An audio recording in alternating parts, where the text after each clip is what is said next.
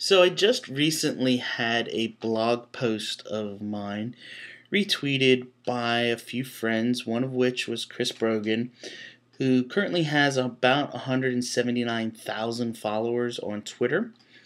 And one of the things I wanted to do is show everybody quickly a really nice plugin that I enjoy using to keep track of how is my site doing performance-wise, where are people visiting. It's called Who's Online Visitor, and it's a visitor's map.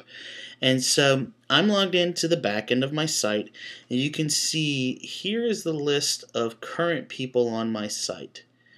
And so you can see there's a good amount of them there, and that's impartial because of Chris's tweet. Right now, in the last 15 minutes, I've had 147 visitors to the site. But what I find interesting is I can come up here and I can see where people are on my site. And so I can see these people from San Antonio are sitting on Is Your Online Business Trusted? I can see that somebody has clicked onto my About page. For me personally, another person sitting on the What is my business about?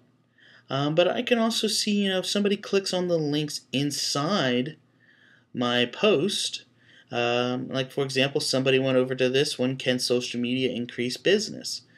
I can track and see where people are going, what they're talking about, what they're saying, what they're doing.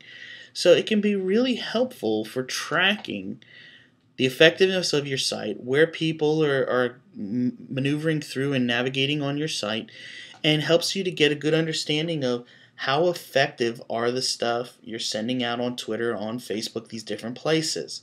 So the other reason I wanted to do this is Chris likes to try to break my server, and he's tried a couple times. Luckily, so far, we haven't been able to do it. And so I wanted to just show him right now, we've got 145 people who visited in the last 15 minutes.